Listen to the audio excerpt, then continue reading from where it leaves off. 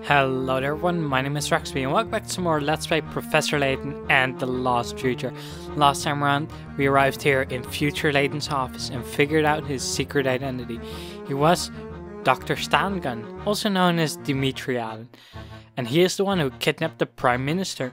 However, they escaped and now we need to figure out a secret way out of here because the family are after us now, so let's explore this desk. Ah, there's a trapdoor here. Then my hunch was right. Looks like we found our way out of here. They must have built this stairwell for men less buff and muscular than me. And there's more than one path. Which way do we go, Layton? Oh yeah, Don Paolo is also here, and he was dressed up as one of the Laytons to confuse future Layton, so for a second there we had 3 Laytons. But yeah, that was all very weird. Look, there's a map here that charts out the network of tunnels below us. Let me see. This is a bit of a tangled mess, isn't it? Let's see if we can solve this tangled mess then by solving puzzle 97. In this dark maze of tunnels, you can't turn unless you hit a wall. Starting at the red dot and following this rule, you need to reach the exit without taking the same path twice or running into any dead ends. Which route should you take? Draw the line to plan your escape. So, at the start, there's basically 3 paths that we could take. We could go up here, and every time you reach... right, you can't turn unless you hit a wall. So we would go up, then hit a wall, then we would have to go down, hit a wall, and here we could go 2 ways, essentially. So that would be one option. Okay, let's say we go that way, that way, that way. Well, eventually we would reach a dead end here. And if we were to go up and up, that would also be a dead end, so that's not possible. If we take this path down, then, well, that would be a dead end. And this would also be a dead end. So that's not a way we can go. Oh, let's restart just. Alright, if we go straight here, then we would also reach this dead end, or again, reach this dead end. So from the start, we already know we have to go down. If we go down, we can go here, here, here, here. Of course, if we go right now, we would reach a dead end. So we're gonna go left, and keep following this, and there we go. That reaches us. Brings us to the exit, nice and clean. Let's take this route. I've got a good feeling about this one.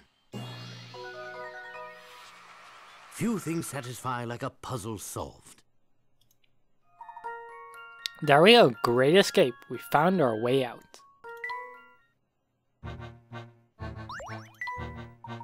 The passage below are too narrow for all of us to move through at the same time. If we want to get out, we'll need to split into 2 groups. I guess we have no choice. Who should I take with me? You always get to be the gentleman. This time I want to escort the young lady. Well, no, I'd prefer you to come with me, Don Paolo. Very well, Flora and I will go together. Luke, you go with the professor and help him keep an eye on Don Paolo. Trade with me, little Luke. I want to be in the professor's group. We'll see each other soon enough, Flora. Go with Big Luke, and we'll meet back at the hotel.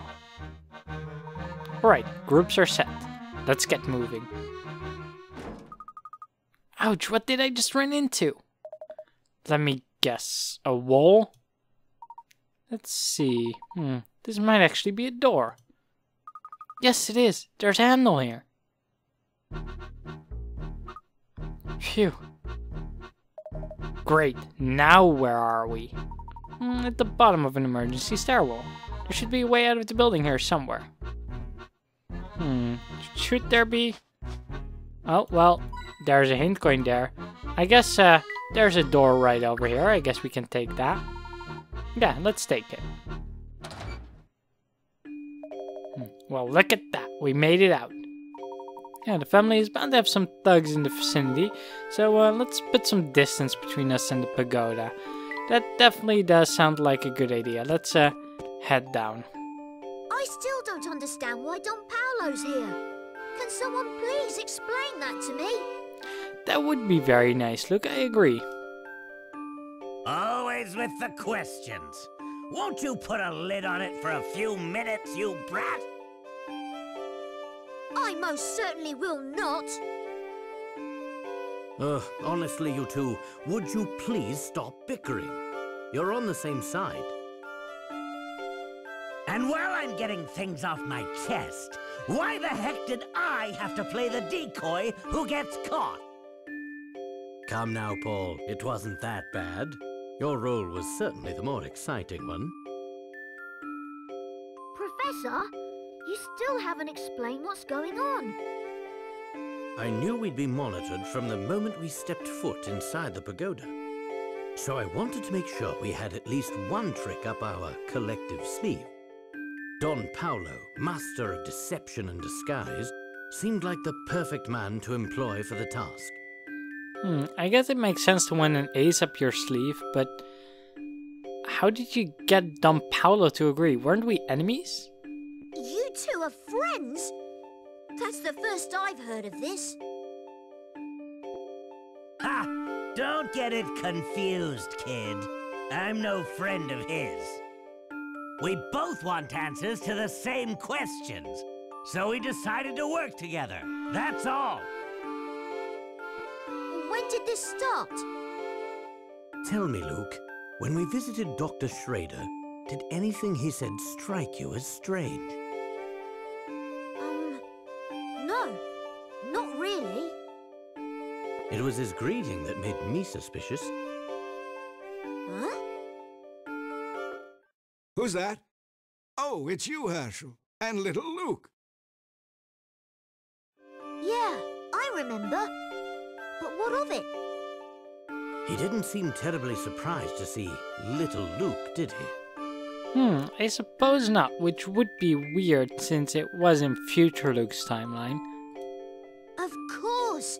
In the future, I'm not a kid anymore. But the doctor didn't even notice. Precisely. That means Dr. Schrader was... Don Paolo in disguise, yes. Okay, that makes no sense. Why was Don Paolo disguising himself as Dr. Schrader in the hospital? So you knew he was a fake before he even said 4 sentences. Wow, you're good, Professor. That planted the seed of doubt, though I didn't confirm my suspicion until much later. Did Don Paolo pose as anyone else? Yes, he did a bit of spying on us as Dean Del Mona when we met him last. From the moment I laid eyes on him, it was obvious we were dealing with an imposter. Amazing! How did you know? His white hair gave it away. But white hair seems perfectly natural on a man his age. Not if he wears a wig. He let me in on his secret some time ago. He's been bald for ages. Clever. Don Paolo mistakenly selected a white wig to show how much Dean Del Mona had aged. Wow, nice work there, Professor. The only thing I think is a bit of a shame is that all of these hints the professor was able to figure out, but a lot of them are probably not even going to be close to hints to you, because I mean, for example, the fact that Dean Del Mona is bald, you never get access to that information in any way, so there's no way you could have figured that out. That's always a bit of a shame. I would always like to be able to figure things out as well if you just look at it, or be able to look back and think like, oh, now that makes sense. But with this, I don't really quite have that. Shortly after that, I confronted Don Paolo and had him tell me everything. It seems Dmitri had been paying him quite handsomely to make sure we headed toward the pagoda. I filled Don Paolo in on all the strange happenings we've witnessed here. And then I requested his assistance in solving this mystery. Well, that all makes sense, I suppose. But the part I still don't get is why Don Paolo decided he wanted to help us. Yeah, if he was getting paid by the others, and we have been rivals pretty much throughout the first 2 games, why would he help us now? After all, this is the man who tried to run us over with a Ferris wheel. That happened. That's none of your business, brat. Hey! Call me a brat again and just see what happens. It was Claire, Luke. It all had to do with Claire. The woman Dimitri was talking about. Claire was my girlfriend back when I was just starting my academic career. Okay, I had a hunch that that was the case, but we still know very little about Claire. She was a researcher who worked in the same laboratory as Dimitri. Oh no! So she... Yes. The last time I saw her, she was on her way to the lab the day of that massive explosion. The oddest thing is that the accident received very little media coverage. It's clear someone with a lot of influence was suppressing information about the incident. I did everything I could to research the matter on my own. My efforts were largely fruitless. I had no idea. It's likely that Dimitri feels he is to blame for Claire's death. His obsession with going back in time seems like a twisted version of atonement. Why does he feel guilty? Did he cause the explosion? What a terribly sad story. But what does it have to do with Don Paolo? Well, Luke, as it turns out, Dimitri and I weren't the only ones with strong feelings for Claire. What? You mean...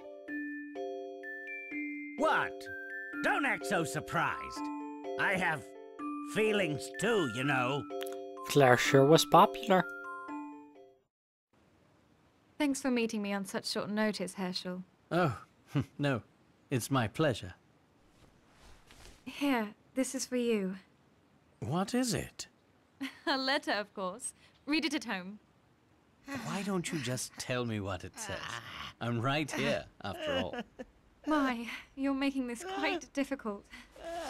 What I want to say is, well, in short, this.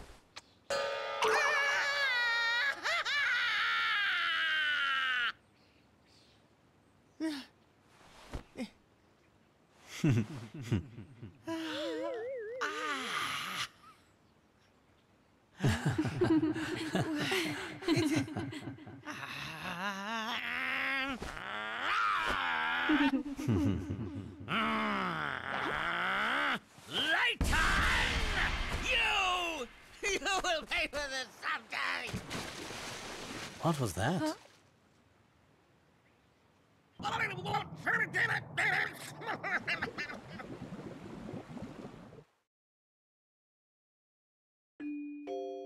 Layton has been my arch nemesis ever since that fateful day. He literally just straight up ran into the water and kept running, and the duck is like, what are you doing? Like, you're not a duck. What are you doing in this water? I don't know, I just thought that was a really funny cutscene. And it's kind of a cliche that their rivalry or their nemesisness is because of love. Oh well, let's move on. I see. Yes, though it's worth mentioning that I had no inkling of Paul's crush until he told me himself.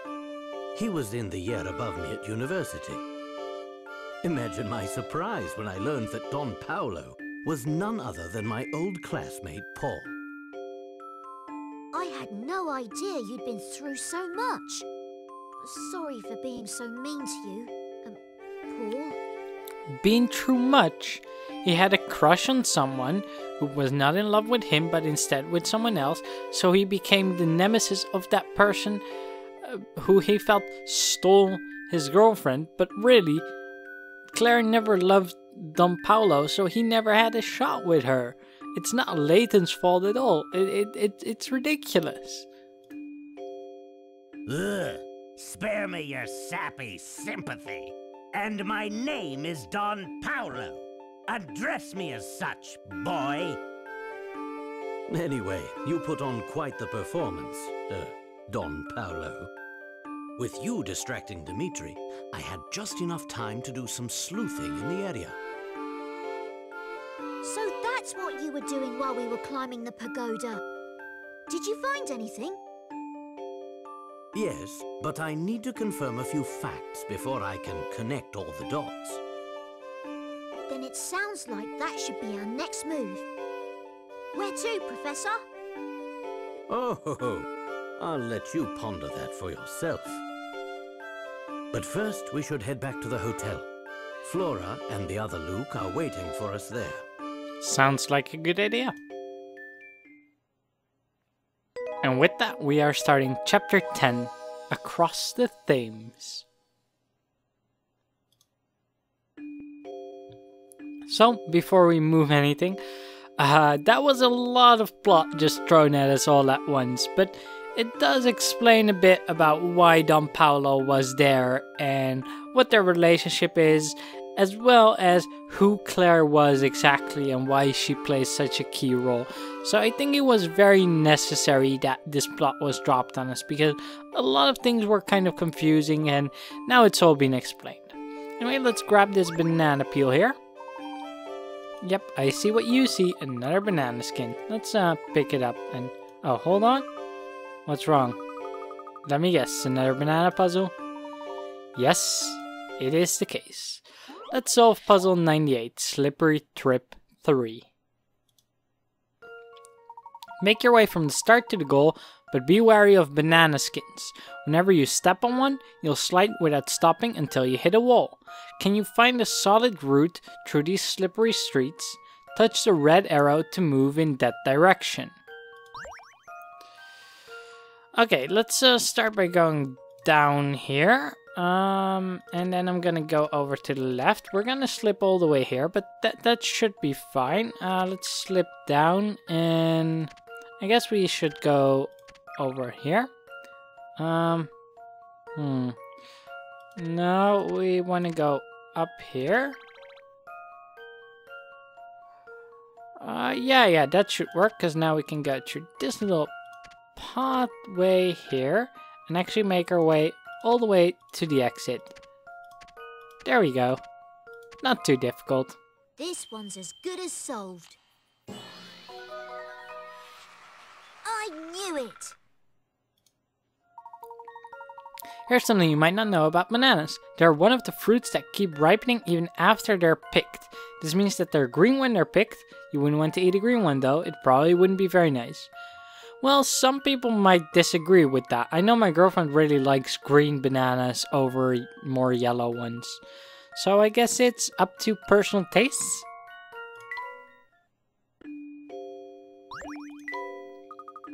Yeah, they're all over the place. Do people love littering or what? Maybe. Maybe it's all the same person. Anyway, we got another sticker for our sticker book, but it's not enough yet to complete the next puzzle. You want to take the train back? Sounds good. Well, fine. This is where we part ways. I've got other things to do. So, gonna formulate an evil plan? Now, why would you ever accuse me of that? I'm wounded. I'm just going to work on a pet project that I've been meaning to finish. Very well. Meet up with us later when you're ready. You can find us. Yeah, I'm no fool, Layton. I'll know where to find you. And he's gone. Well, I guess we're gonna leave him to his own devices. We can trust him for now, I suppose. Yep, and he must have cared a lot for Claire, because it turned him to Don Paolo. Yeah, he was quite besotted. But enough about that. We have some work to do. Let's get moving. Yeah, we don't know much about our next step, now that Future Layton is fake. Well, in light of the new developments, our first priority is to rescue the Prime Minister. Dimitri fled the towering pagoda with Mr. Hawk, so he must have another hideout in the area. And we're going to find it. Oh, but first, to the hotel, of course. That's right, we need to meet Flora and Big Luke at the hotel. Hopefully they got back safely. I hope so too. Now let's actually head down a bit more.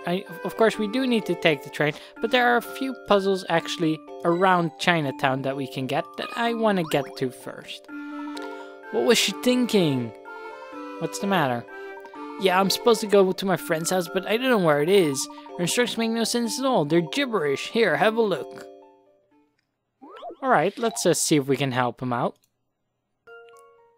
A friend sent you an invitation to come and visit. The wording of the letter, however, is a bit odd. First, knock on a certain door. Then knock on the door below it, and then the door below that. Now knock on the door to the right of that one. Finally, knock on the next door to the right. That's my place. Touch your friend's door to open it. Be careful to not leave any other doors open when you submit your answer. Okay, so this really isn't too difficult of a puzzle. The first hint basically says that we need to knock on the door below it and then knock door below that. So the only way we can do that is if we start in the top row here. If we start on this top row, then we could go one down and another one down. Then the next hints say knock on the door to the right of that, and then knock on the door to the right of that. That should be where I live. The only way that can be is this bottom right one, because else you couldn't go 2 to the right and 2 down. So you would have to start in the top left, and eventually your friend lives in the bottom right here. So that's the door I'm gonna open. Let's see if I've got this right.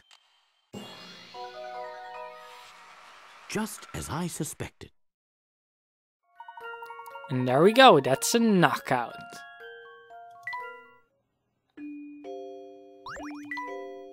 Well done, man. I've been playing with my friend like every day. My dad's never home, and neither are her parents. They all stay cooped up at the research facility day and night. So your father is a researcher? Him and almost everyone else in this part of town. Very interesting. Very interesting indeed. Well, we'll be solving a few more puzzles around Chinatown before making our way back to the hotel in the next episode. Thank you guys for watching. If you enjoyed it and you want to see more, then please do consider subscribing to my channel down below. And while you're down there, maybe leave a thumbs up on this video. And I will see you all next time.